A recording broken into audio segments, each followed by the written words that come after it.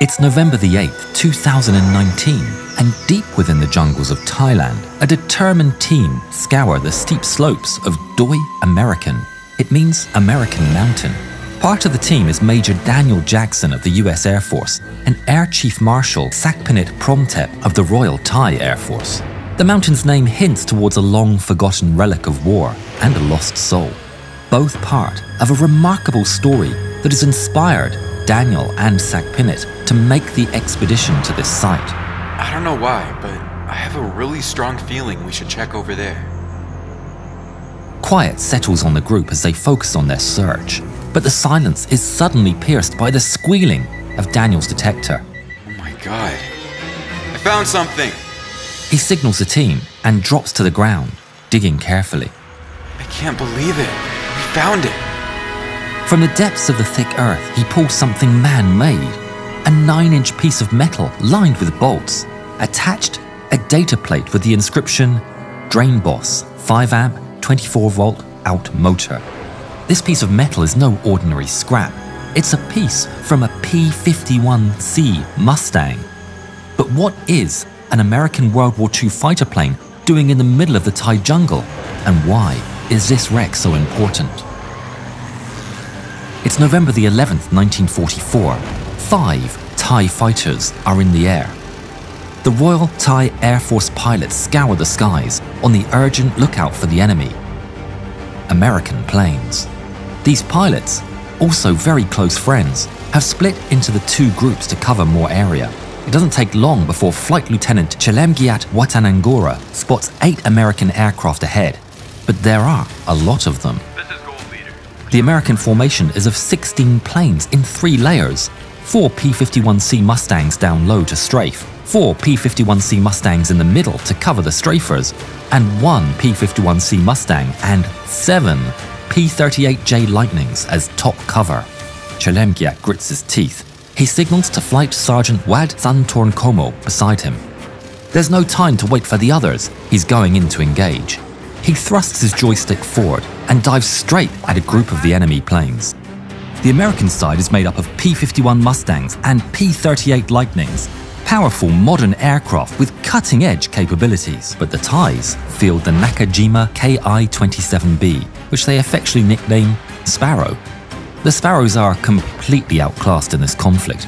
Originally built by the Japanese in 1938, they're slow, with fixed-wheel undercarriages and armed with only 2 rifle-caliber machine guns. Chelemgiat shoots first. In slow motion, the bullets stream out towards the P-38s. His aim is true, and fire rips into one of the P-38s.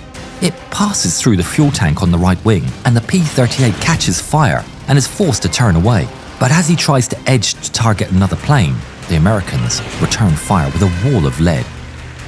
It's totally one-sided, and he feels his aircraft rocked as bullets slam into the undercarriage. Then, the engine cowling is totally shot away. The smell of burning hits him as his engine blooms into fire. The aircraft lurches underneath him, and he dives away. The fight's over, and there's nothing he can do about it. He checks his 6. The Americans are carrying on with the mission. Fortunately for him, he can get down. He checks for the nearest airfield. Spotting Lampang airfield below, there's no choice but for him to set down there. Faced with few options, Chelemgiat resolves to use a falling leaf maneuver, carefully using his rudder to coax the plane into side-to-side motion, slowly dropping towards the ground with each traverse. The earth rushes up to meet him as he drops closer and closer towards land. There's a violent crash as Chelemgiat's Sparrow makes contact, and his damaged undercarriage causes his wheel to dig into the ground, throwing up dust and dirt.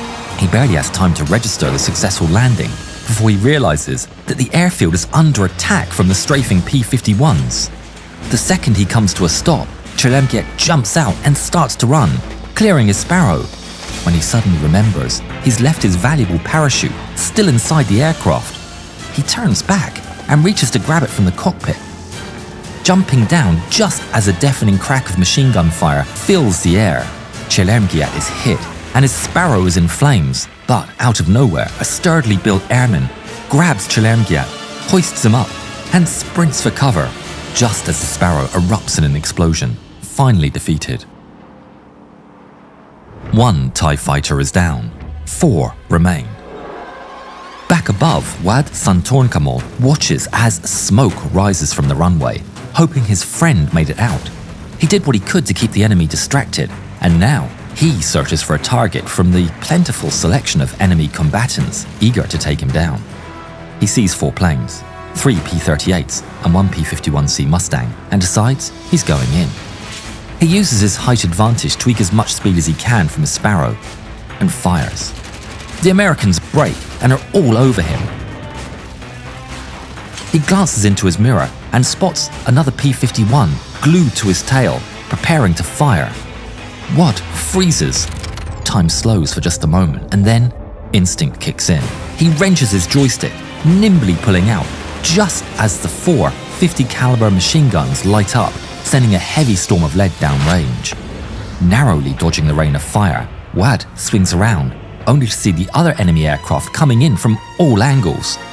But refusing to be shaken, he opens fire on the closest one, but the chatter of his machine guns is drowned out by the roar of the Americans' guns. Another hailstorm of bullets zips towards him, and this time they find their mark. Wad's fuel tank is hit and ignites, engulfing him in flames. The inferno takes hold instantly as he scrambles to unbuckle himself. The flames burn his skin, and the Sparrow begins to plummet. But through the pain and increasing G-force, he manages to get up, heave the canopy back. He can't afford hesitation. Wad jumps, just clearing the tail of the plane. The sound of air rushes past Wad's ears. It's deafening as he struggles to catch his breath with the force of it. He pulls at the cord on his parachute, and thankfully, it opens. He's gritting his teeth through the pain. The quiet is broken by the approaching sound of an engine droning louder and louder. A Mustang comes into sight, heading straight for him. Thousands of feet in the air, there's nothing Wad can do but watch it come for him. The Mustang bears right down upon him, the dark, uncompromising barrels of its 4 machine guns staring into him. Wad can't bear it and closes his eyes, the engine roaring in his ears louder and louder. He braces himself. Then, quiet. The roaring engine fades. A gentle breeze rushes in Wad's ears as he continues to fall gently towards the jungle. He cautiously opens one eye to see the Mustang climbing away out of sight. 3 more Mustangs fly by soon after, but make no attempt to attack Wad. Instead, the American pilots are curious to get a closer look at the face of their foe, peering at him through their canopies before offering a salute and flying away. Wad waves back a goodbye as they fade into the distance. Another TIE pilot is down. 3 TIE fighters remain. Sergeant Tada Beokaimuk is infuriated. They were supposed to have taken off together, but due to engine trouble on his Sparrow, he was lagging behind. But now, he's in the fray, mixing it up with the 3 P-38s and a Mustang. Tada is unfazed, instead barreling head-on at a P-51. Both planes fire right at each other, and the bullets from either side cross in mid-air. Through the intense fire, Tada becomes aware of bullets passing right by his head, but none hit him or the plane. He's spurred on by the success of his charge. He searches for more targets, passing close to multiple enemy aircraft, only for them to evade him by moving aside and upwards. Too distracted by chasing enemy aircraft, Tada suddenly realizes he's been on a straight course for too long, leaving an opportunity for the enemy to loop round behind him. He quickly yanks the joystick to turn around, just as 3 P-38s dive down on him from above. Tada thinks quickly and opens full throttle, rushing at another group of enemy fighters, diving beneath them at the last minute. Using his slower but more nimble Sparrow, he's able to outmaneuver the Americans, slipping beneath the enemy aircraft and using them as cover. Unbeknownst to Tada, Thai airmen on the ground watch him as he opens fire on the enemy aircraft on the American squadron.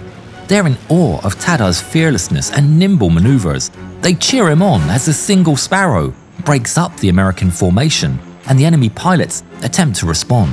Tada presses an attack on an American flying ahead, but this time, it's a trick. Another maneuvers behind him and opens fire. Please support the channel, comment, like, and subscribe on this video. Bullets stream down on Tada. One pierces the canopy, streaking past his head and hitting his gun sight and spiraling through his oil tank. Oil sprays across the cockpit, as another bullet strikes one of his machine guns, jamming it. Slick with oil, injured, and with only one machine gun left, Tada knows it's over. Content with having done his best, he shuts down the engine and makes a dive out of the action for a nearby rice paddy. All 3 aircraft from the first group are down. The last 2 TIE fighters in the air are Pilot Officer Kamrop Blienkam and Flight Sergeant 3rd Class Chuladit Detkanchorn. The 2 pilots have been directed northeast by the ground crew using a cloth in the shape of an arrow near the airfield. Soon enough, the group of 3 P-38 Lightnings and a Mustang appear. Chuladit looks to his flight leader and Kamrop nods. The men know the odds. Pushing fear from their minds, they open the throttle. Chuladit makes straight to intercept them. In his excitement, he effectively takes charge of the flight. But Kamrop is unbothered. Pecking order becomes a meaningless idea when in the face of action. The 2 pilots climb higher and higher until at 4,500 meters, Chuladit closes his eyes and takes a split second to utter a prayer as he prepares his guns. Chuladit opens his eyes. He pulls on the trigger and opens fire across the enemy leader while Kamrop attacks the rest of the enemy aircraft. Once again, the Americans are thrown into disarray. The formation breaks up and a dogfight begins. Kamrop instinctively covers his friend, firing at a P-38 that tries to pursue Chuladit. In the chaos, bullets fly all around Chuladit, but somehow miss him and his aircraft. He takes a moment to thank the Lord Buddha for blessing him. Planes on both sides are hit. But Chuladit suddenly feels his plane pitch violently, as if rocked by unseen forces. Chuladit grapples for control as his plane rolls uncontrollably due to the prop wash of the enemy planes. He's in a death spin. The Mustang tries its luck as Chuladit is still spinning, but the shots miss due to the plane's erratic whirling. Finally, his plane starts to ease back into level flight, and Chuladit begins to recover, although he has little time to do so. The fight descends to 2,500 meters as Chuladit tries to bring the enemy down to an easier altitude. He finds himself battling with a Mustang all the way. It seems like every plane exchanges fire with him as the sky is flooded with deafening gunfire, and Chuladit's cockpit is engulfed in the putrid scent of sulfur. But he never stops, never stays still. Weaving and dodging so much, the enemy conserve their fire. Confident and triumphant, Chuladit fearlessly turns around and flies up to meet a diving Mustang. The 2 open fire and tracers pass each other through the air as Chuladit prays once more. As he closes his eyes, there's a bang from the front of his engine, and a sparrow shakes twice as the engine dies. He opens his eyes as the glide downwards begins. The enemy Mustang notices and attempts to chase the drifting plane, but Chuladit's prayers are once again answered as anti-aircraft fire on the ground forces the Mustang away. Chuladit comes down hard and fast, slamming loudly into a rice paddy at the end of the runway before coasting into a termite mound. The plane cartwheels over the mound and throws him out of his seat, knocking him unconscious. He can't even tell how much time has passed by the time he wakes up, struggling to open his eyes to find himself lying in a muddy drainage ditch. He stares at the sky and wonders what happened to his fellow pilots and his partner Kamrop. 4 down, 1 left. Kamrop is the last man standing. He fights his battle alone. Separated from his wingman during the start of the dogfight, Kamrop struggles to get into an advantageous position. He uses tricks combined with the Sparrow's agility to stay in the air, dropping beneath one fighter and rolling to avoid the fire of another. He's on his own though, and he knows his best bet is to head for the mountains and use his superior maneuverability. He's flown a lot down there before, and he knows the topography. If he can get low, perhaps he can outwit his opponent. Kamrop breathes deeply, pushes forward on the yoke and dives, now pursued by a lone P-51. He gets down to a jungle-covered ridgeline, speeding along it all the while, trying to dodge the fire of the P-51 on his tail. He sees bullets fly past him and makes out a trench leading to the mountain in the distance. He slips into the trench, weaving through the jungle and rocks, all the while his pursuer in tow. Inside the P-51, Second Lieutenant Henry F. Minco curses as he tries to land a hit on the enemy, but Kamrop continues to weave and dodge masterfully. I have you now. The pilot of the P-51 breathes, waits, and times his fire. It's a hit. Bullets strike the Sparrow, hitting the parachute and footrest and casting shrapnel into Kamrop's right leg. Kamrop instantly loses feeling in his leg and the ability to properly control his aircraft. Unable to properly maneuver, he's easy prey now and the enemy moves in for the kill.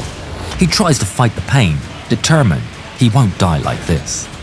The pain in his leg is searing and the P-51 roars savagely behind him, but he remains focused. Kamrop can't fight back or escape. There's nowhere to hide, even if he broke to try and run and escape. The Mustang with twice his speed would surely catch him. Coming to the end of the trench run, he takes his Sparrow in a straight line, right at the mountain. Henry Minco knows the tie is out of options, and he prepares to deliver the final blow. As he edges closer, his crosshairs drift across the silhouette of Kamrop and his Sparrow. Henry presses down on the trigger, unleashing the wrath of his 450 caliber machine guns. A torrent of tracers fly over Kamrop's head and into the mountain in front of him. Kamrop makes small evasive actions but stays on course, but Henry hasn't given up. He keeps the trigger held as he barrels closer and closer to his slow-flying target. At the last moment, just above the treetops, Kamrop yanks back on the stick. The P-51 has nowhere to go.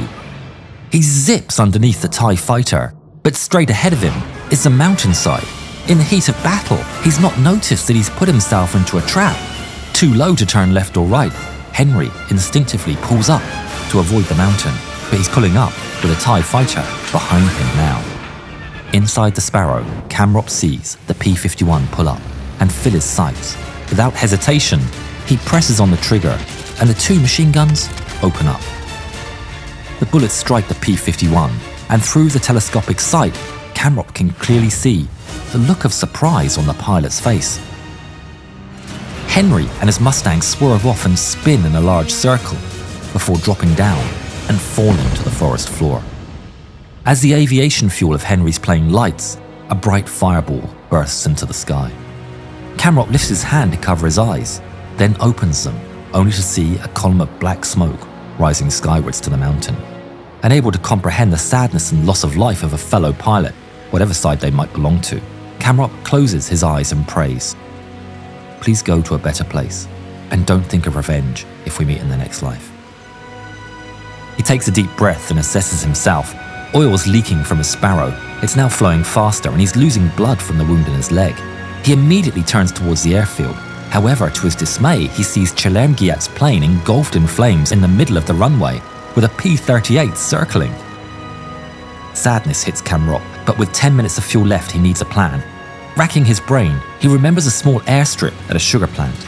It's soon in sight, and nursing his injured Sparrow, he manages to set down on the runway and come to a stop. Workers from the sugar plant help him out of the battered Sparrow and take him to hospital.